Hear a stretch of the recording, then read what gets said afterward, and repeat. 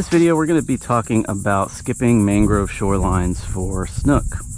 Now when I'm looking for, a shoreline to fish for snook, there are two things I'm really considering. You want to have a shoreline where the water pushes up to, but it really doesn't go too far back, because it's going to be almost impossible to get those fish out if you do hook into them, because you're going to want to skip your lures pretty close to all that structure.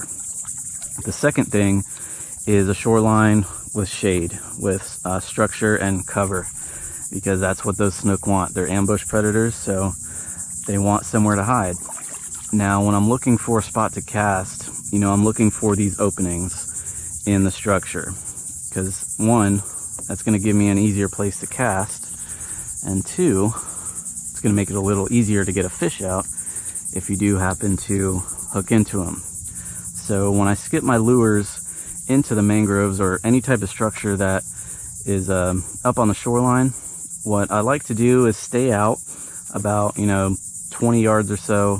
You don't want to be too far away because your cast will be very inaccurate, and you don't want to be too close because you'll spook whatever's up there. And if at all possible, you want to be directly straight out from where you're casting. If I was on the shoreline casting parallel, if I hook into a fish, it's going to go right into the structure. So you want to make your cast pretty much straight out in front of where you're at, so that if you do hook into a fish, you can use your trolling motor, or if you have pedals on your kayak, you can start backing out away from that structure to get that fish out. Now the lure that I'm throwing here, it's a 3.5 inch paddle tail. This is our Slam Shady paddle tail. See there, it's white, silver, and gold flakes in it. Using 30-pound fluorocarbon leader. 30-pound is about the minimum you want to use when fishing structure close to the shoreline, especially for snook, so you don't get broken off. But only using about 10-pound braid here. I would really recommend 20 or so, especially if you're getting into some bigger fish, because again, braid is not very abrasion resistant, and when you're fishing these trees, if a fish takes you in, the braid is usually what gets cut on the barnacles and the sharp edges of the trees. Now when you're skipping structure up on shorelines for snook, you'll most likely come across some other species, redfish, trout, even flounder, especially in the summertime. They may be pushed up close to these shorelines with structure. So you really never know what you'll come across when you're fishing these shorelines. And when retrieving your lure, there's really no, set retrieve that's going to work better than others. Depends on how active the fish are. Typically when I make a cast, and as soon as it hits the water and it starts sinking, that's usually when it gets hit. If not, maybe a few bounces after the lure lands. And once you clear the tree, I usually bring it back in pretty quickly and then cast again. So to give you an example here, I'll skip right under here, a couple bounces, nothing, and I'll bring it in. That way you can cover more areas. Now when you are skipping these mangroves, don't be afraid to cast to the same spot more than once. As you can see here, made a cast to the same exact spot. The second cast was on the money and right on top of that fish.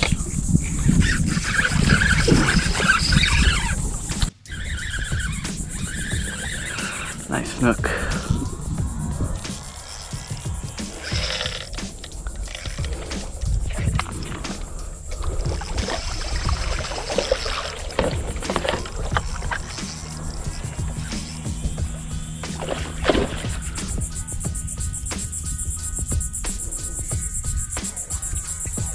Go back to those trees. They're nice. No, don't go over there. Get out there. Get out of there.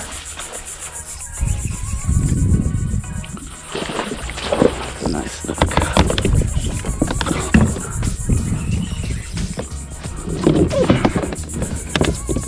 Reverse. Get away from those trees. Come on. There you go. Get out of those trees.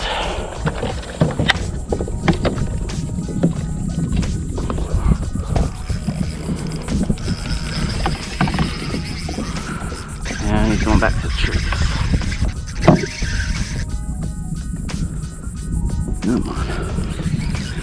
Get away from there.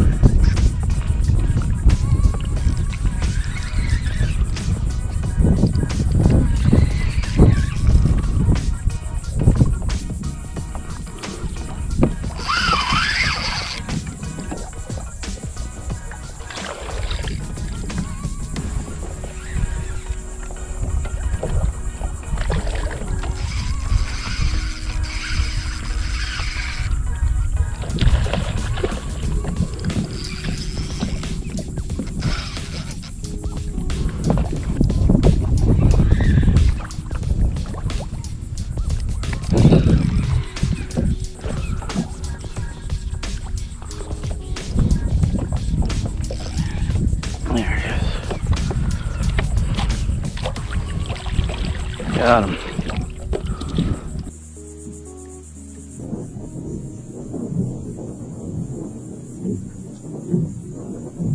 If you are new to Salt Strong, we are the largest online fishing club for saltwater anglers, and we guarantee you two things. Number one, you'll start catching more fish in less time. And number two, you will save a ton of money on your favorite tackle and gear with discounts available exclusively for our members. To learn more, go to saltstrong.com and we'll see you there.